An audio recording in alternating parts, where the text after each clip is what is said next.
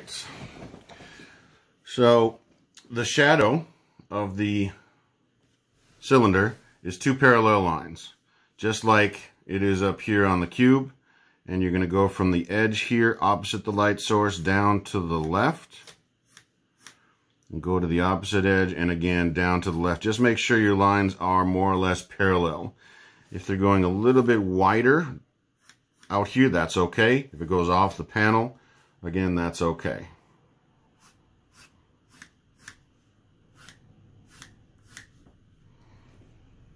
All right, once again, we have a curved form. So all these are curved, okay, and it's round, so we may have a highlight line as the light wraps around the form slightly, so don't go all the way to the edge. Similar to the sphere here, had a highlight line. This is going to have a highlight line on this side as well. So it's going to go dark to light,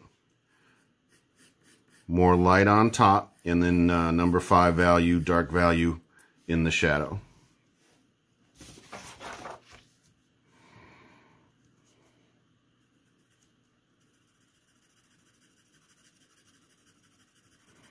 So I'm going to start by going straight up the side, not all the way to the edge, but the furthest surface away from the light source, cross-hatching and creating this little strip of value.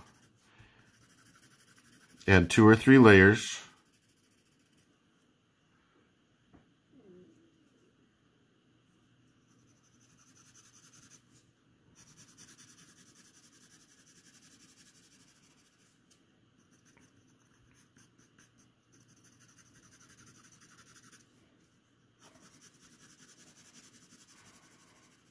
And then move towards the light source.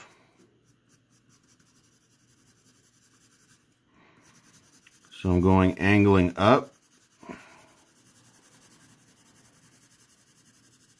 keeping my pencil on the paper, and then I crosshatch and angle down.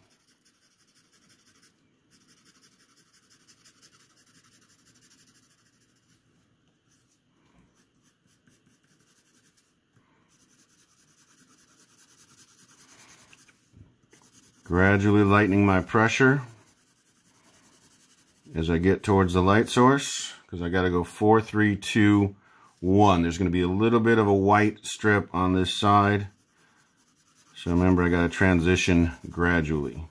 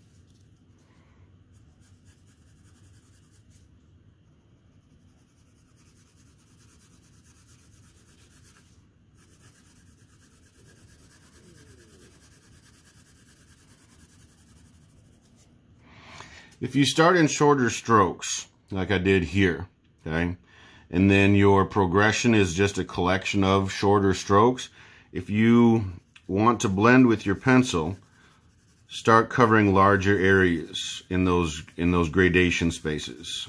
So where I'm transitioning from 4 to 3 to 2, as I cover more area, it will take those sections and make them one seamless value.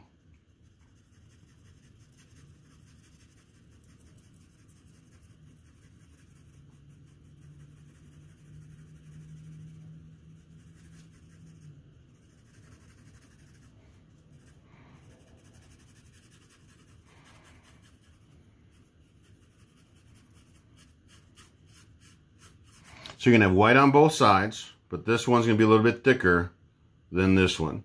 Because this side is wrapping around, catching a little bit of light. This one, it's hitting. and giving you a little bit more reflection.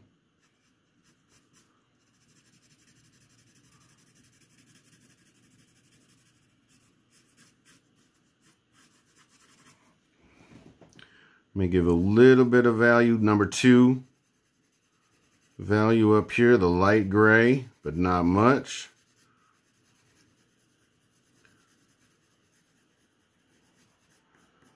Because some of the light's going to be hitting and reflecting off the top here.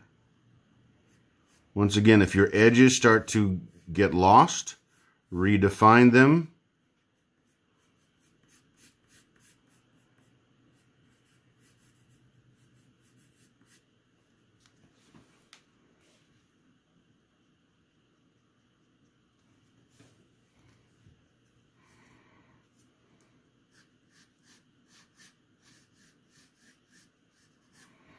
And then your number 5 down here will be the darkest value, your shadow.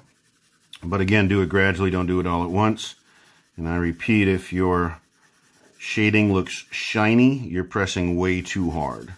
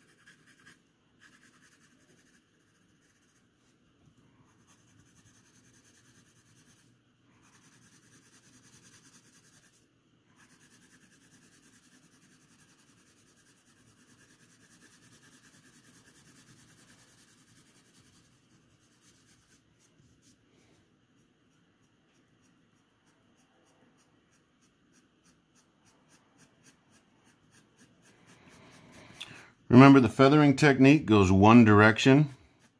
So I'm pulling the pencil towards the light source and I'm lifting my pencil up at the end of each stroke so that it gives just a little disappearing act. And that's what I want as I transition into the lightest area. Okay?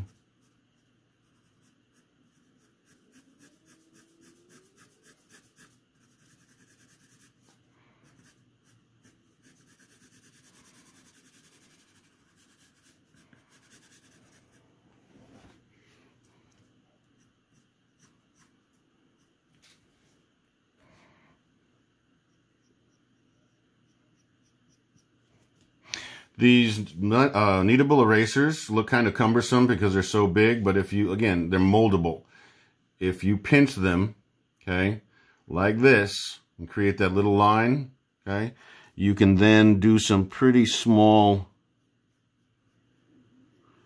areas where you can erase just what you want without clobbering everything.